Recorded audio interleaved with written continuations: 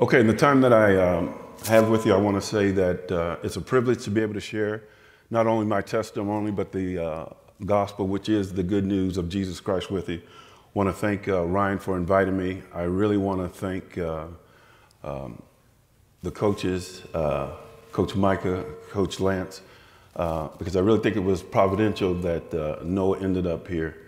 We prayed a lot, and this is the place where God set him, a place that is decidedly Christian. And I think that's going to make a difference, not only in his life, but also in your lives. So what I want to talk to you about this morning really is breadcrumbs. I know that sounds crazy, but we'll get there. Breadcrumbs and then divine moments. So the very first thing I'd like you to do is I want to make sure that we're on one accord. So I need you to do something, and please don't be that one individual that either doesn't participate or wants to stand out. This is not the time to be divergent, okay? So here's all I want you to do is when you see this hand cross this hand, I need you to try and clap in unison, because if we're not on one accord, I can't move forward. Now, I have done this at other schools. Most schools can do this within a minute. Tabor, please don't disappoint. Are you ready? So when this hand crosses this hand, somebody got it. Here we go. Ready? Come on, Coach Lance. Ready?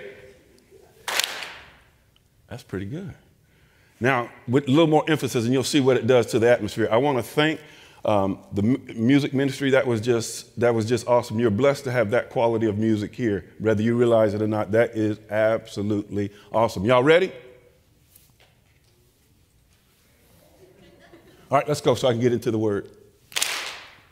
Now, don't that feel good? That feels some kind of way, doesn't it? Ready? All right, let's go. All right. So what I'm going to do is, the first thing I'm going to say is my testimony is one that I think is rich, but all testimonies are only worth their salt if they go back and they somehow relate to Scripture. The gospel really is the good news of Jesus' life and how it touches ours. So I'm going to read this quickly. I tend to go really fast. I don't know where Noah's at, but if I start hooping and hollering and shouting, jump up, Noah, and then tell me, Dad, this is not the place. But I'm sure it is. All right, so here it goes. 1 Corinthians chapter 15, it says, "Let me remind you, dear brothers and sisters, of the good news I preached to you before. You welcomed it then, and you still stand firm in it. It is the good news that saves you if you continue to believe the message I told you, unless, of course, you believe something that was never true in the first place." I want you to remember that. He says, "I pass on to you what was most important and what had also been passed on to me." Watch this. This is the good news. Christ died for our sins, just as the scripture has said. Just as the scriptures has said. He was buried, and then he was raised from the dead on the third day, just as the scriptures has said. He was seen by Peter, and then by 12, and after that he was seen by more than 5,000 of his followers at one time, most of whom are still alive, though some have died. Then he was seen by James and later by all the apostles. Last of all, as though I had been born out of as one in the wrong time, I also saw him, for I am least of all the apostles. So this is what I want us to grasp.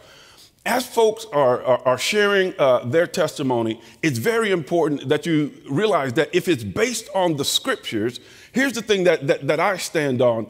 History will say that Jesus, in fact, was a historical figure, even though they won't say that he's the Christ. What they argue with most of the time is his resurrection.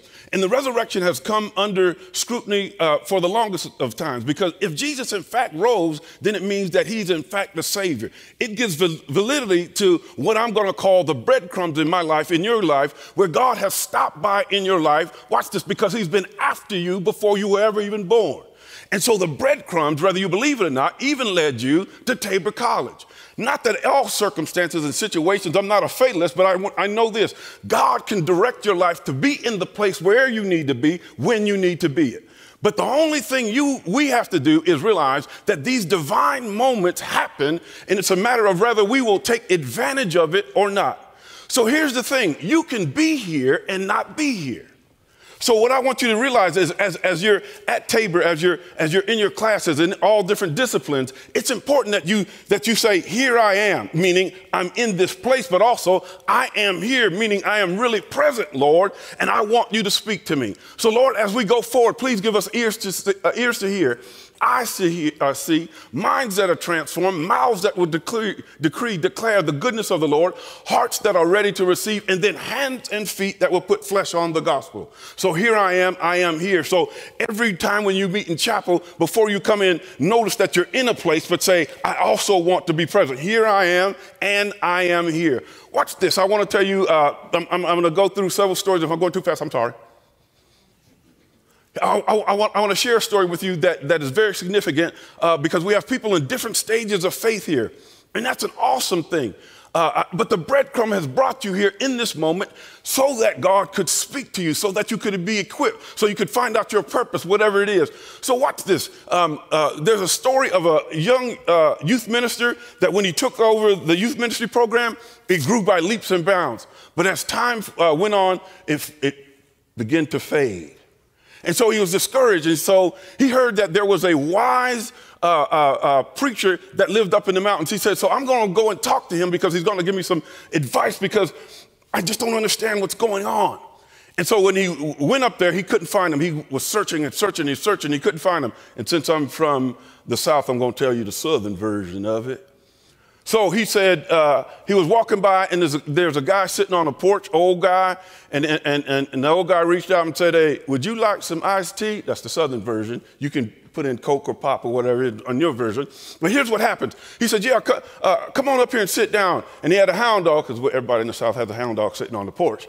And he said, what's wrong with you, son? He says, well, I'm looking for this preacher. I can't find him, and I'm just discouraged. And it seems like the church, we had great numbers, and now we don't have great numbers, and I just don't get it. And the old wise guy thought about it for a minute. He said, well, son, you asking the wrong question. He said, huh? He said, you see my hound dog here? He said, yeah. He said, one day this big old fat rabbit came and was running. He said, it was a white rabbit just going. And so my hound dog leaped up off of this porch and got behind him. And I could hear him in the briars and the bushes. But now briars and bushes, that's the stuff that, that got stickies and thorns and thistles. And he said he followed them all through that. And he says, after a while, you could hear all the other hound dogs in the region. They got on board and they just went to following. And then after a while, you could hear nobody but my hound dog behind him. You gotta like my sound effects now. Said he just followed him, and he said, he said it came to a point where it was just my hound dog who was behind him. And he said, see, you're asking the wrong question. It isn't why all those other dogs stop. It's why did my dog stay after the white rabbit? He said, here's the reason. My dog was the only one who saw him. And so here's the deal. There's a difference when we have an encounter with God that is genuine, that's a moment where God picks out where he will begin to talk to us. He will begin to see us. He will begin to show us how much he loves us. So the gospel is based on a God who is chasing after you in moments of your life. Some of them seem good, some of them seem bad, but these are divine moments. They're breadcrumbs leading you to a place where you can be in a great relationship with the Lord. So watch this. There's a story in Luke. It's called The Road to Emmaus. Jesus has already been crucified, and they are going back home. It's two of them that are walking on the road, and it's a 7-mile journey. Now, 7 miles doesn't take us any time, but can you imagine 7? We call it Chevroleting. Everybody know what that is? That's where you shove one foot and you lay the other. Okay, so they're walking these 7 miles, and Jesus comes alongside them, but he says he veils himself so they couldn't see it. Now, what I want you to see is here's a divine moment that's a mystery. It's veiled, but Jesus is walking with them, but until he reveals himself, he doesn't see them. And so they're walking, and Jesus says, what y'all talking about? And they said, man, are you crazy? This is the Brown version. Now, you can read it in Scripture. It's a little different. He says, what? You haven't heard about Jesus? He was mighty in miracles, a great prophet. He was crucified. Why don't that trip y'all out? They talking to Jesus. This happened to him. But they keep walking, and Jesus begins, it says, to open up. Here's the thing. It always has to go back to the Scriptures. He began to open up the Scriptures to them. starting at Moses and coming forward. Really what he was doing is showing how he was prophesied and that he fulfilled every requirement, that he was in fact the Savior. And so as they're walking, they get to the place 7 miles now, 7 miles, and he didn't recognize them. So there are times in your life for which God is going to be talking with you. God's going to be walking with you where you may not recognize it. It's breadcrumbs leading you to a particular place that you might be in a relationship with God. So here's what happens. They get to the place where it's like a fork in the road. And we come to those junctures in life where now they have to go this way, and Jesus is going to go on. So Jesus is walking. They said, no. Come, here's what's important. Come and be with us for a little while. And that's important. God is with you, but will you invite him to be with you just for a little while? And watch this. They were eating. Watch this. In a everyday, ordinary thing. They were just eating. But then Jesus broke the bread. And it was in the breaking of the bread, they're like, oh my goodness, this was the Lord. He took something ordinary that he now made special and said, let me speak to you and reveal myself. And when he revealed himself, he was gone. And they said, did not our hearts burn within while we were walking? We should have recognized, we should have known that this was the Lord. And so what I want to tell you is the God who created the universe, the God who loves you, gave his only son that he might die, that we might be forgiven of our sins, that gives us the Holy Spirit. He's a great communicator. And sometimes we have to step aside and realize that God has given us this divine moment where he will in fact speak to us if we will say, here I am. I am here. So it's very important that we recognize it, that we see the Lord's hands in the midst of what we are doing. So watch this. I want you to hear this. As I'm going to share my breadcrumb moments, the only reason that they're significant is because it is as the scripture has said. What is that? That Christ lived. He died and he was resurrected. He's seated on the right hand of the Father. It's the resurrection that takes faith. History majors in here. You know that if you study, you can find out that Jesus was, in fact, a historical figure. But watch this. History, all they do to me is validate my faith. They cannot invalidate my faith because the fact that he lived, the fact that he was a great prophet and performed miracles, all historians do is say that he was. But for me, I'm able to say he is the Lord. Watch this. Philosophy, my philosophy majors that want to say, well, he has a great worldview. His philosophy is one that's wonderful for the world.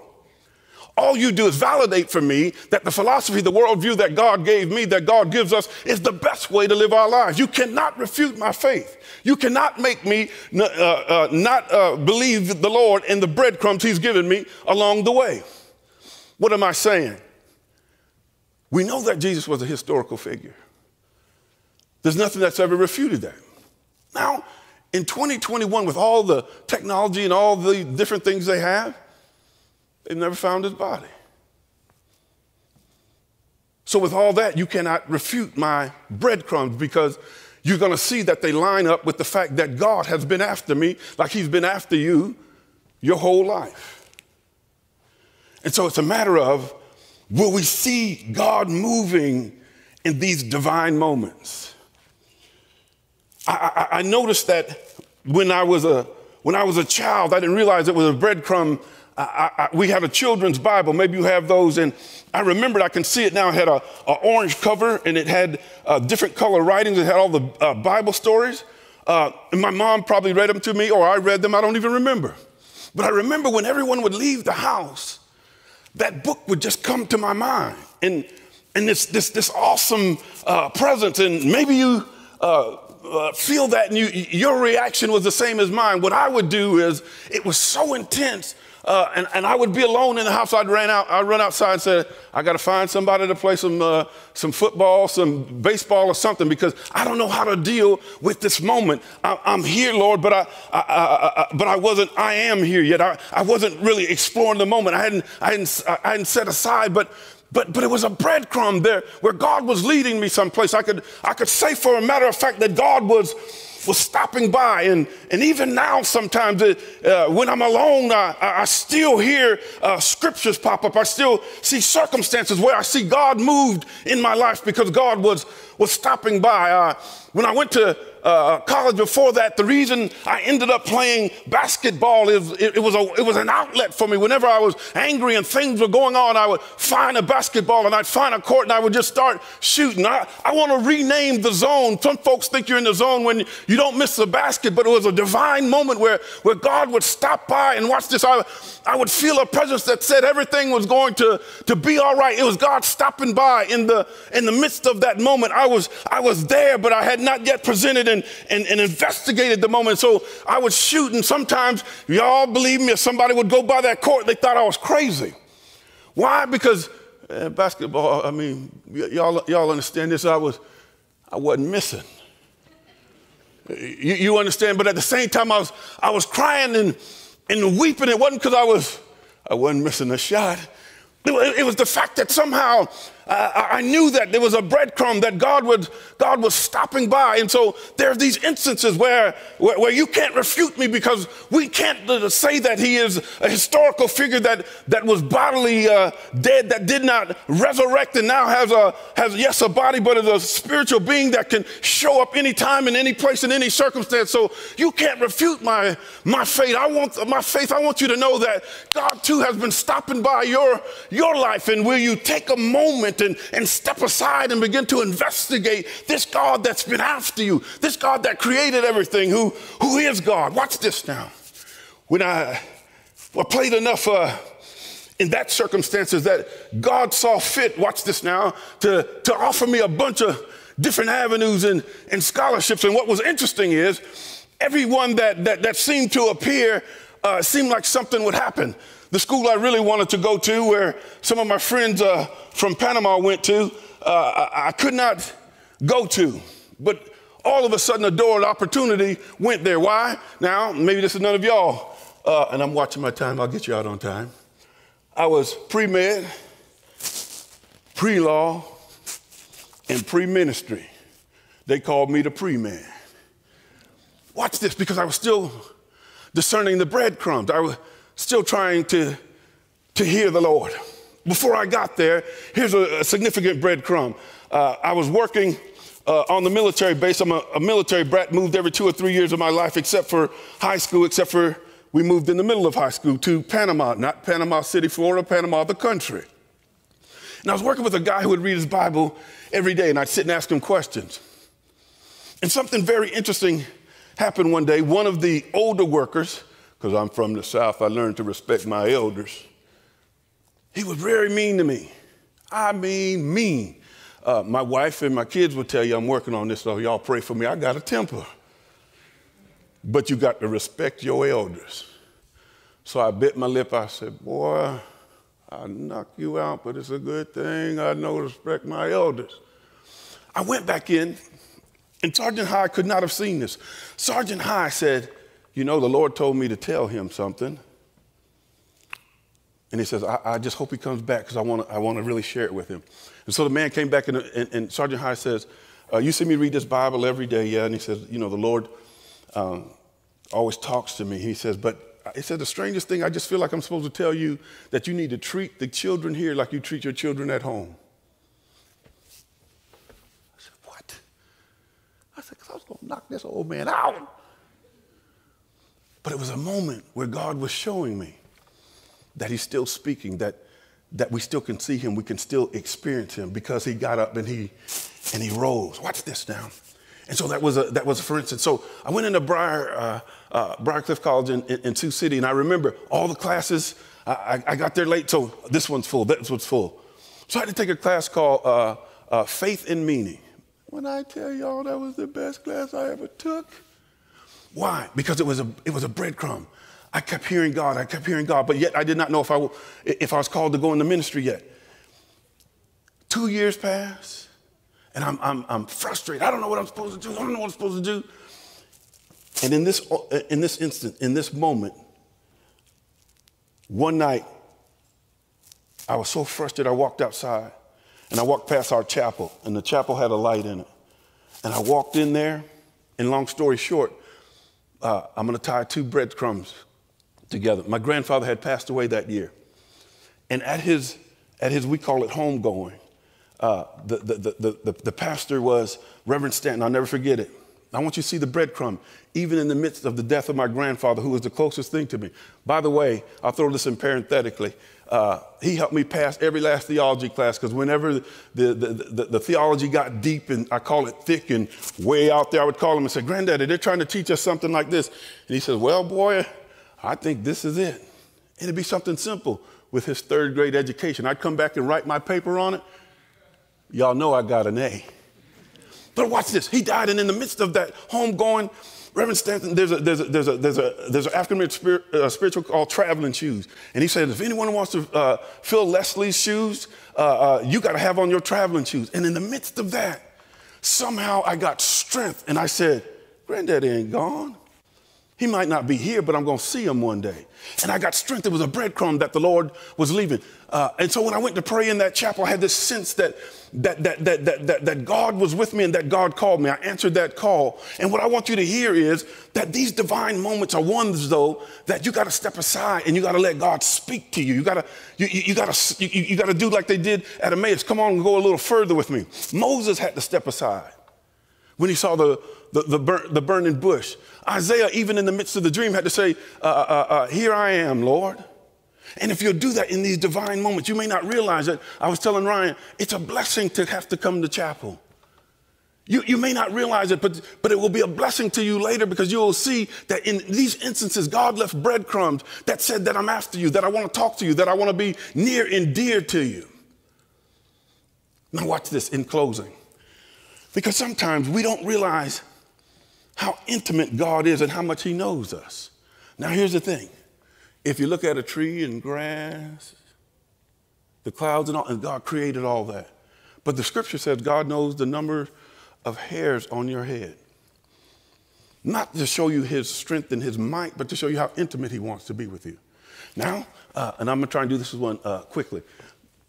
When we pray or we step aside and we want time with God, hear me, because sometimes we know that God is transcendent or he's far away, but sometimes you have to really realize how intimate God is with you. Watch this. And I'm going to tie this to scripture again, because we must. Scripture says that he was tempted with all, just as we were, with all of the infirmities, yet without sin. He's not a high priest that doesn't understand what you go through. Watch this real quick in my time remaining. My father, Noah's grandfather, is probably one of the funniest guys you ever want to meet. I think I picked up storytelling from him because he likes to tell jokes. Yes, it's related. But anyway, when he was a boy, my grandmother used to cook big Sunday dinners, fried chicken. I told you we was from the South. And he stole, y'all forgive him, he stole some chicken. And he was going out of the house, and you know the old screen door, and they slam. He said he made sure that didn't do it. He said he made sure no one saw him. He went to what we call the wood edge, which means the edge of the woods. He ate the chicken, and he came back in, and as soon as he got to the kitchen, his mother said, Tony, why'd you eat that chicken? And he said he got ready to lie to her, and she said, as long as you black and you live in my house, you better not lie. And he called his sister. He said, sister, how'd you know I ate the chicken? I did all of this incognito stuff. I checked. There's no way you saw me. And she told him, look down. And when he looked down, he had a grease stain from the chicken in his pocket from here down to his knees. Now watch this. My father, though, translated that later on in life. I'm watching my time. I got 3 minutes. And in the military, we would all sit in my mom and dad's room upstairs, watch TV, and then they say, go to bed. You know, that's when you had bedtime. You don't drink after something. My dad said, go downstairs and get the picture of Kool-Aid. Man, at that age, Kool-Aid at that time when you couldn't have it. I said, oh, yeah. I went down and got the Kool-Aid, came up, brought the Dixie cups, because I'm from the South. You got to have a Dixie cup. Gave everybody some. We drank it. My dad said, okay, take the picture downstairs. And I took the picture downstairs. I got out the room. I said, ooh, you know you're not supposed to drink out of the pitcher. I drank a little bit. And I looked back in the room. I said, boy, I don't want them to see me. So I went like this, and then we had stairs. Went down the stairs, and I call it the little rest stop. I drank some more. And I said, ooh, maybe he's there. Okay, he's not there. Went there. And I put it in there. I said, wait a minute now. I lost time with being so sneaky. And if I don't get back in a certain time, he's going to think I drank out of the pitcher. So I said, I got socks on so I can run because he won't be able to hear me run. So I ran up the first little deal and I said, wait a minute, if he sees me run, then he's going to say, why are you running? So I said, and then I ran up the rest and I got ready to go in the room, right? And I said, wait a minute, I just ran. So if I'm breathing hard, then my dad's going to know I'm breathing hard, going to ask why I'm breathing hard. I had to have done something wrong. So what I did, I held my breath and walked into the room. And I sat down. My dad said, Tony, why'd you drink out of that pitcher? And I did the same thing. I got my mouth ready to lie. My dad said, as long as you're black in my house, you better not lie. And so I had to stand up. I said, Daddy, how in the world did you know I drank out of the pitcher?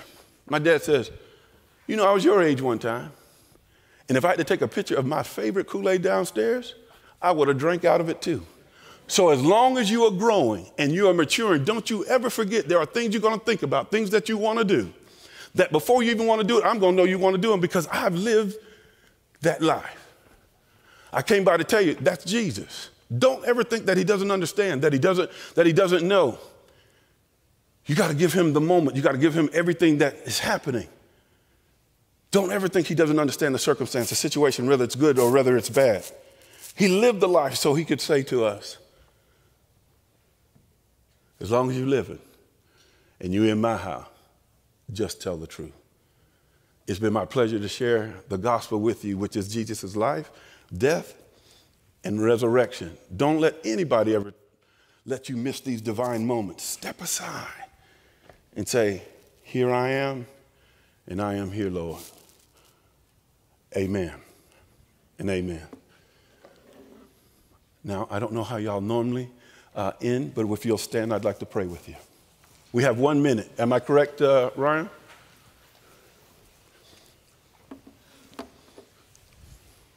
If you will, however you pray, I tend to lift my hands, but you do whatever you're comfortable with. Let us pray.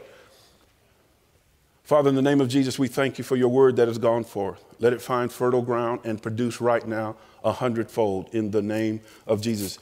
Give all of us, Lord, eyes to see, ears to hear, minds that are transformed, hearts that are ready to receive, and then hands and feet that will put flesh on the gospel. Lord, every time that we see these breadcrumbs, we realize that you are leading us into a deeper relationship with you. We thank you, and we will say, here I am here, Lord. And we'll let you do the speaking, we'll do the listening. We'll speak sometimes, Lord, and listen for your response. We thank you for this place, this gathering of people at Tabor College, Lord, that is decidedly Christian, that they might cause these moments where we can step aside and have great experiences with you.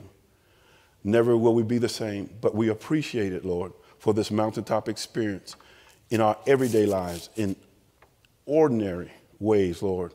You touch us and keep us. We bless your name and we magnify you. It's in Jesus' name that we pray it all. Amen. Amen.